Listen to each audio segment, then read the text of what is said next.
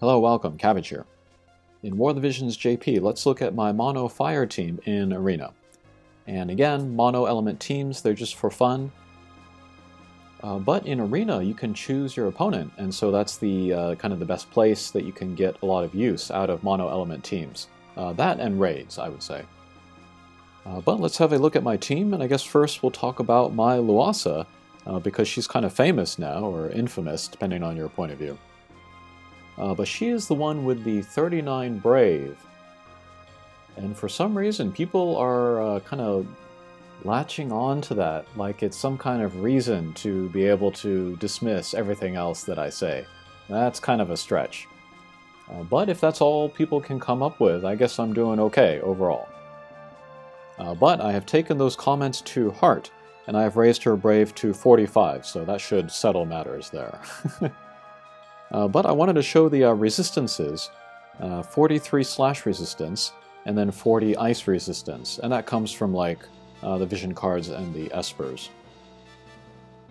Okay, next we have King Mont. I also have a version of this team where I put Rain in there, and then I go after magic users like Gilgamesh or Mediana. But I think more people would be interested in seeing Mega Mont, so let's look at this one here.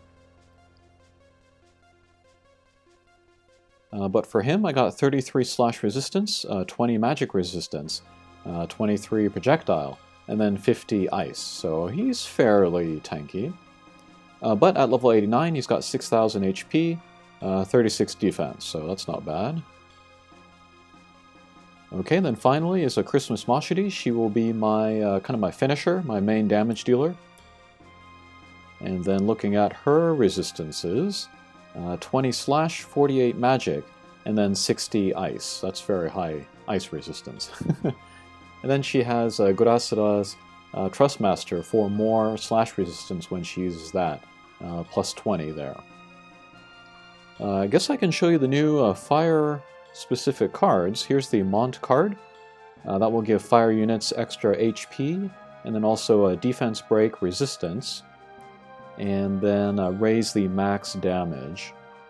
Personal ability will be AoE damage, resistance up, and then attack up. Ifrit, we all know about that. And then Phoenix, this will give magic resistance up 20. That's how Megamont has 20 magic resistance. Dexterity up 18, that'll be good for both Luasa and Christmas Machete. And then Pierce resistance, 35. That's pretty good. And then personal ability, HP up. And how much HP did she have? Yeah, 8,000. She's not doing too bad. Okay, so that's my team. I'm going to try to look for parties which have ice units in them. But first, I'll show you some highlights from some earlier matches where I'm just doing damage to guys with Christmas Machete. But here's Barrage, 6,000 on Rosa, 4,000 on Nivlu, and there they go. Very nice range as well. Then here is a Dragon Dive. 6,000 on Ayaka, 8,000 on Ogrius, so yeah, she's not hurting for damage. Okay, but here's an actual fight. We'll go against EX Gilgamesh, regular Garble, and then Megamont. This one at level 100. This map will increase magic attack, so I have a little bit of magic resistance if I come across these guys. But Gilgamesh and Megamont looks like they have the AP refresh stuff. Garble will put up the physical barrier. Luasa will do the projectile attack up. Wish she had done that on Christmas Machete. Maybe she could have taken down Gilgamesh there with the 100% hit attack.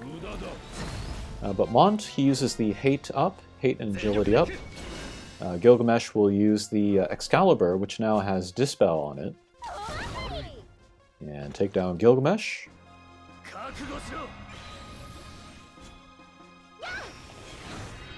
Okay, TMR ability, get that slash resistance up. That'll be good against Mont. And then my Megamont, he has the ninja subjob, so he used Katon, but that missed. Okay, Bells on Luasa. Okay, that I think is the 100% hit attack from the Power Word subjob. And then Christmas Machete, she got the Don't Act from Mega Mont's attack. Limit Break there to take down Luasa. Okay, there again, Don't Act. Okay, pretty good damage there from Garble. And another attack from Megamont. There goes my Christmas Machete. So yeah, when my main damage dealer can't do anything, that is not a recipe for success. Okay, here we got Gilgamesh, Orlandu, and 2B. Both Gilgamesh and 2B are EX jobs. And I guess here I'll take this chance to officially announce that I'm going to stop making fun of Orlandu users. Because I think we're, far enough removed from the early days of when he was very hyped up, that the people that got him in the first, or even the second time when he came around, I think they better understand how the game is. So they don't think that, one character can do everything in every situation. But also on the other hand, Orlandu's not like super power crept, and he's not, useless. Because the way that this game is set up with all the little mini-metas going around, there will still be situations where Orlandu is very good, so... I'm looking forward to his EX jobs. I'm curious what they're going to do about that.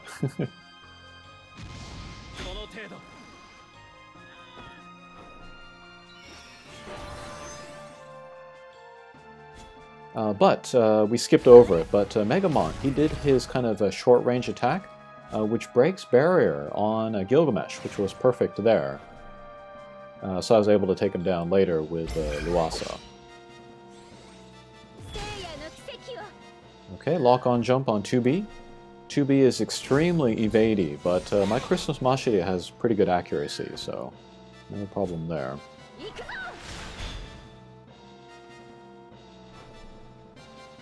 Okay, it's just Christmas Machete and Orlandu. Christmas Machete with her slash resistance and reflex and 8,000 HP is going to be pretty difficult to take down.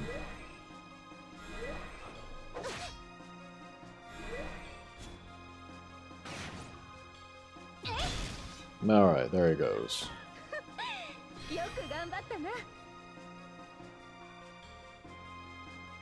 Okay, next, Garble, Gilgamesh, and Shiruma. Shiruma is a new handout MR unit, and then they give you enough stuff to take her all the way to level 120 in EX jobs, and she's pretty good. She has good damage, and then some interesting support abilities. Lightning Element Red Mage, so she's interesting. I might talk about her later in a future video.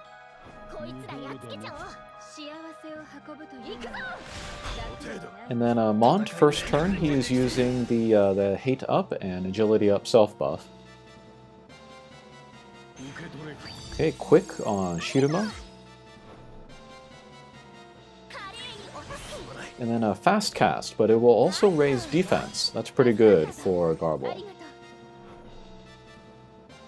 And jamming thrust on Mont, that's a ton of damage. Okay, Kotetsu Kai. That will remove re-raise, of course, and then lower the slash resistance.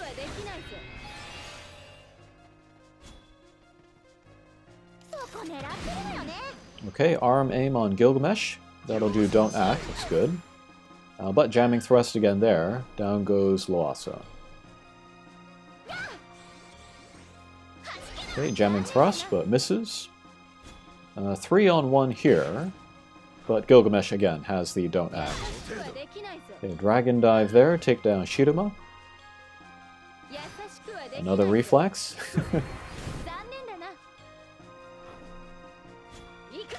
Alright, there goes Gilgamesh.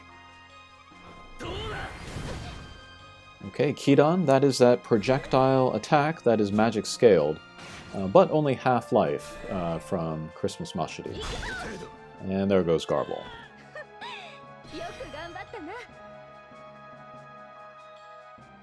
Okay, last fight. Let's finish with an all-ice team. But Mediana, Auron, and Gilgamesh, all level 120. But I have the element advantage, so let's see what's better, the element advantage or the level advantage. Okay, Auron's got the bells.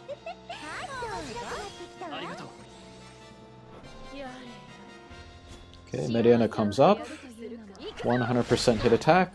Take down Mediana. That's pretty big to be able to do that before she gets out her limit break. And Gilgamesh will use Quick on nobody. That was going to be Mediana, of course. Okay, there's Kotetsu. Low damage on Mont because, you know, he's got the slash resistance and the ice resistance. But his slash resistance will be broken.